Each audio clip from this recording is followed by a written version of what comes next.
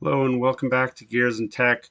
Doing a quick video today. As you can see, we're not in our normal studio. That's because I just want to take this opportunity to go through how I work with 360-degree camera files in Premiere Pro. This is because you can't just import the Premiere Pro file, and I'll show you what that looks like. So I'm going to open up Premiere Pro. As you can see here, we're going to start a new project, and we'll just call it 360 file. And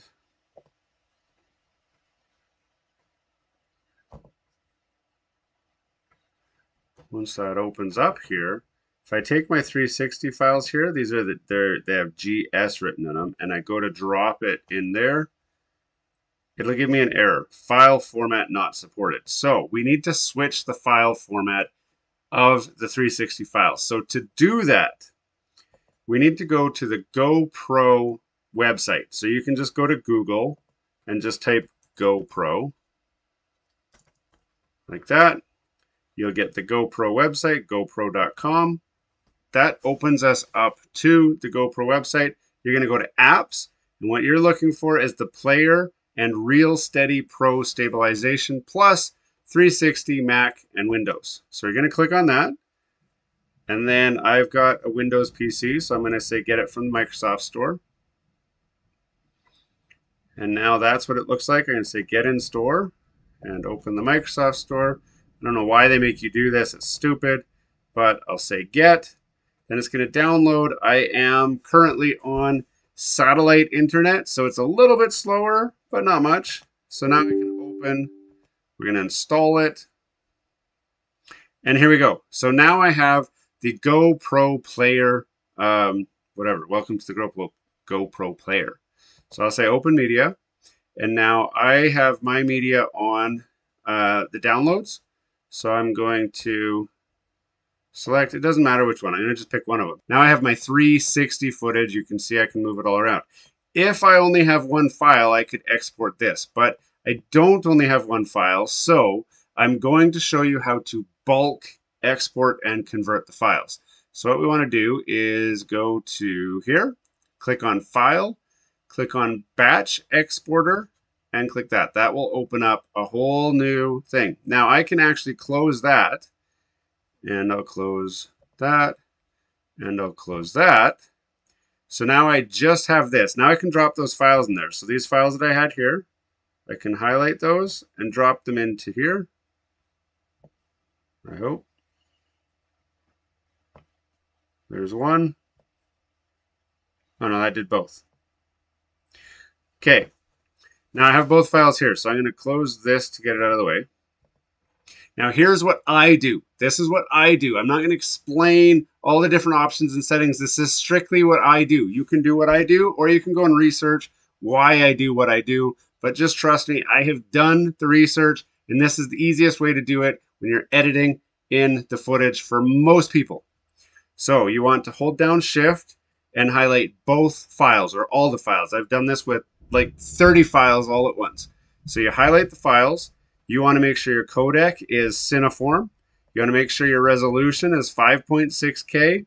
Now, you can change your quality. The higher the quality, the bigger the file size. Just for comparison, you can see these files are quite small right now. They're less than a gigabyte. Once I do what I'm doing here, they will be, let me just re-highlight them all. They will be massive. So high is usually just fine. Now, I turn World Lock off. And there's a good reason for that. If you don't understand World Lock, I'll try to explain it real quickly. Imagine that the camera is filming and it's turning.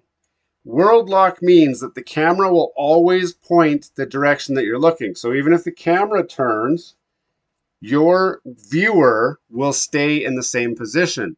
Typically, that is not the mode you want. You want it to, as you turn, you want the camera to turn. That's how I find editing works the best. So I turn World Lock off. You can turn World Lock on if you want, but I do not. I leave Horizon Lock on so that it at least locks your horizon. and then I don't check off 360 audio or anything. So the only thing I have is Horizon Lock, high quality, 5.6K, Cineform. And you can change the settings per video, so this is why I've selected them all and applied these settings.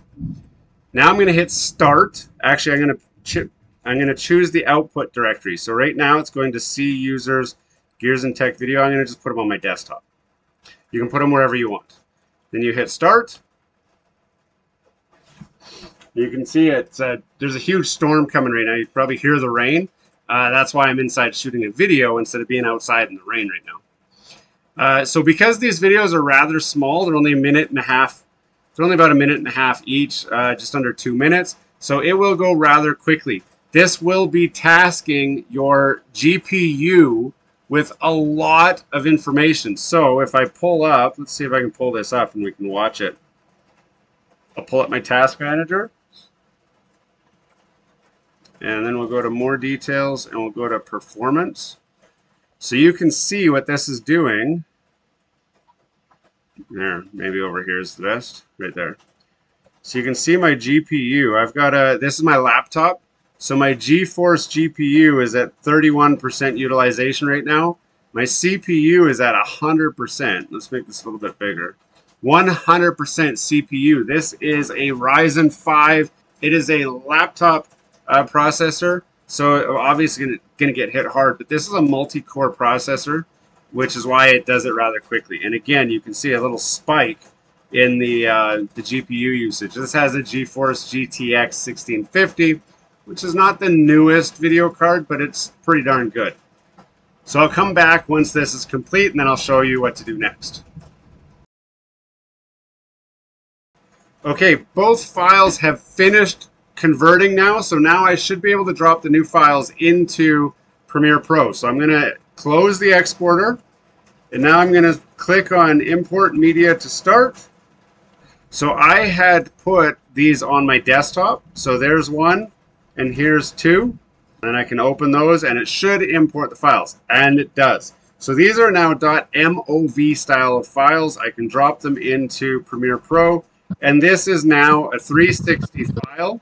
And I can apply the GoPro filters that I've shown how to use in a different video. So I'm not going to show you how to actually edit these files in Premiere Pro. This was strictly how to convert the file so that you can use it in Premiere Pro. So now you can go and do your editing from here. If you want to leave it as a 360, or what I usually do is flatten that out and use it as a as footage that I can reframe after the fact when I've got a lot going on and I'm not sure how I want to use it. So this is two converted files.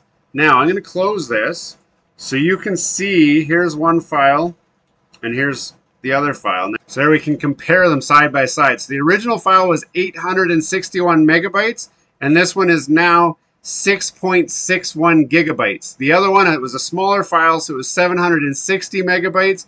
And it is 4.44 gigabytes. So the files will increase in size by at least 5 times. So from a storage perspective, it uses a ton of extra storage to do this conversion. However, Premiere Pro just does not know how to use the 360 files. So you have no choice if you're working with a 360 file. But if you're doing like I do, so I personally run a file server and I pass the footage on to my editors, I can load the 360 file up in my file server. They can download that and then do the conversion within their own computer and inflate the file size after the fact. And that's one of the big reasons why I would do this way. Hey, thanks for watching all the way to the end of this video. We hope you enjoy the content in this video and we'd love to have you come back. Consider subscribing to the channel if you haven't already. And for those subscribers who are looking for that extra special thing that you can do to support this channel, consider joining our members group. That's where we're building this community, the Gears and Tech community, where we can all enjoy content together. You'll get special perks, which we'd love for you to check out by clicking the link down below. For those of you who are just happy to watch the video, that's okay too. you can check out some of our other content right over here, where we've got some previous videos that have already been uploaded and enjoyed by many of our viewers already. We do hope to see you again. This has been Gears and Tech. Have a great day.